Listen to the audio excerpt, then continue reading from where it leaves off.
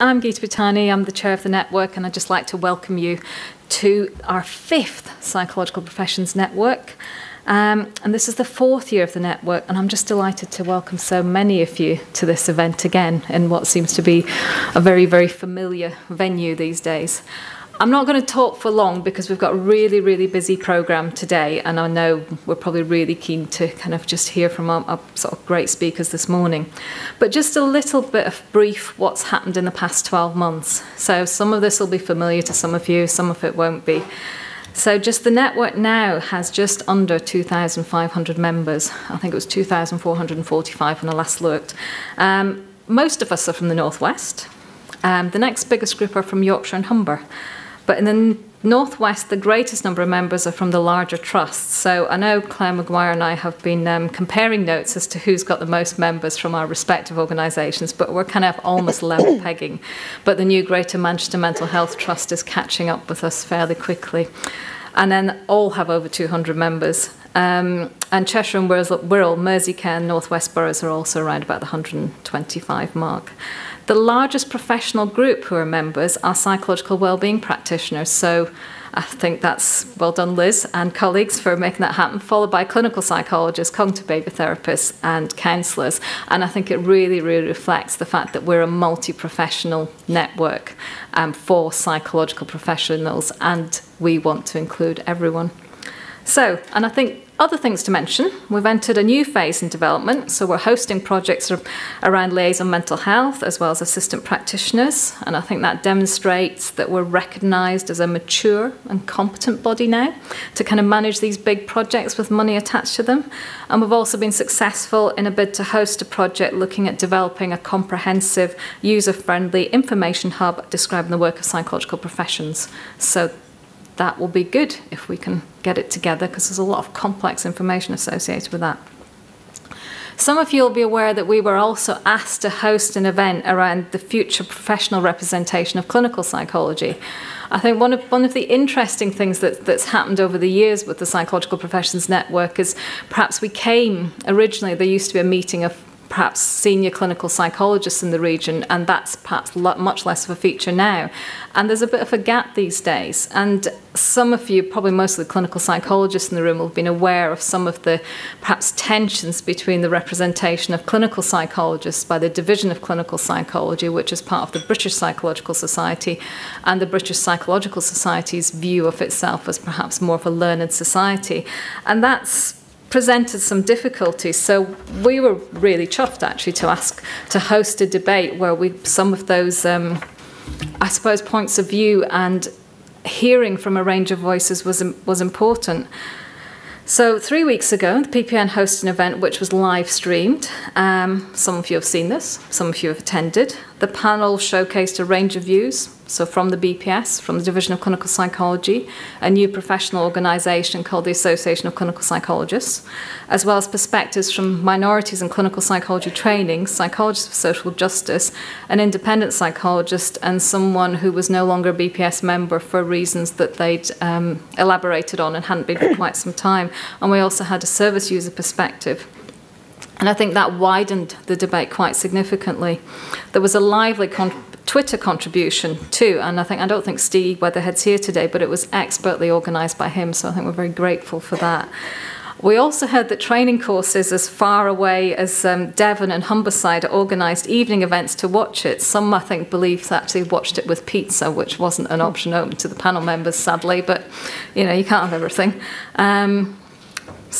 But I think it's really stimulated a wider conversation about the need to include diverse perspectives and also to consider the role of clinical psychologists within the community and not wholly within sort of traditional healthcare settings. I think I'm also really pleased that we actually recognise the futures about, you know, graduate psychologists aspiring to become healthcare workers or clinical psychologists, assistant psychologists gaining experience, and those in training as well as those newly qualified, because they are the future of the profession.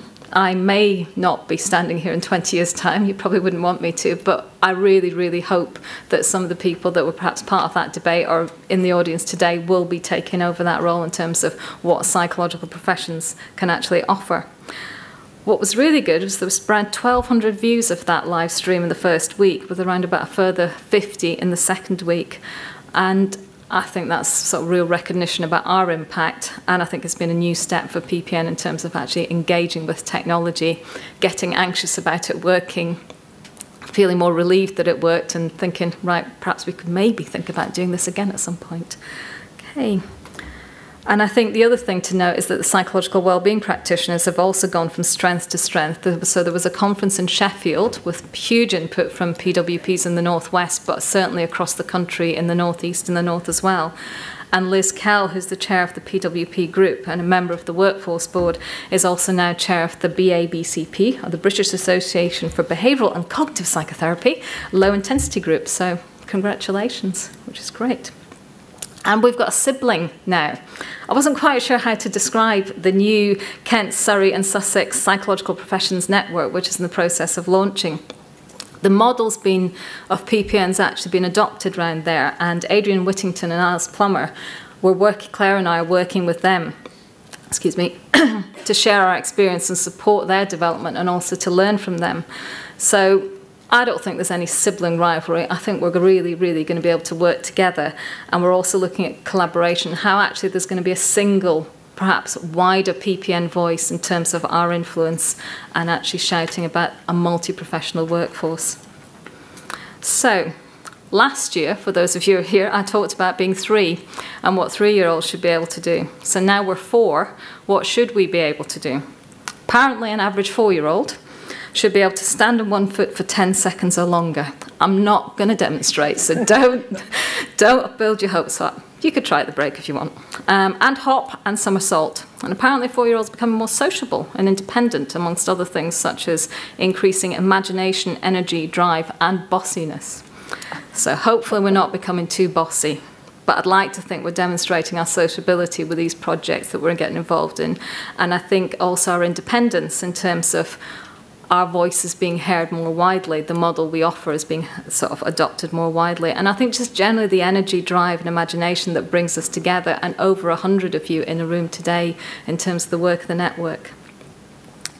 So, moving on, in terms of perhaps thinking more about today, times are changeable, might be a cliche, but it's probably fairly typical of where we all are, and I'm sure we've all experienced uncertainty in our lives over the past year. That might be in relation to work roles and the constant change that seems to be part of the NHS these days. There's uncertainties about the future too, and I think our European colleagues experience additional uncertainties with the Brexit plans, if that's what they are. And there's also uncertainties about training funding. It's not yet clear what change will be to our training as clinical psychologists, high-intensity therapists or psychological wellbeing practitioners, but with the push in other professions to go to a model where individuals pay for training as via student loans, it seems likely there will be less support than there has been. But what the shape of that support I don't think is clear. And I think with the 5-year forward view report and the recent Health Education England workforce plan, the growth and development of both current and new roles, it's potentially an opportunity, but it's also a challenge. And I think it's important for us to, as a network, to think about how we can work with those. I think the other thing that I suppose I've possibly struggled with a bit more is the move towards local planning with the sustainability and transformation partnerships. We need to consider how, as a wider network covering a whole area, how we engage and promote the importance of psychological approaches and professions in our local areas. So where some of you are engaged with that, we'd really like to hear from you, and where some of you are not, we'd really like to work with you to think about how we can start making inroads into those worlds. We'll be talking more about workforce and learning from Health Education England in the North about the workforce plan and considering how we can contribute to this, but I'll let Claire explain all those bits for later. So the morning, obviously, as you're aware, Manchester experienced a terror attack resulting death, injury, and the experience of trauma with its psychological impact. This has been a challenging time for all, and some of you may have had direct experience, some of you will have had indirect experience, some of you have had professional experience of working with people affected, either in the immediate days after or more recently with the Manchester hub. And I think while the event in Manchester took place 6 months ago, its impact's been felt more widely across the Northwest, across the country. There's been other awful events taking place in London, and these have had an impact, I think, on all of us. So directly, indirectly, personal and professionally. So this morning we're going to focus on trauma and perhaps learn more about the work of our colleagues in responding to the Manchester Arena bombing with the work of the Resilience Hub.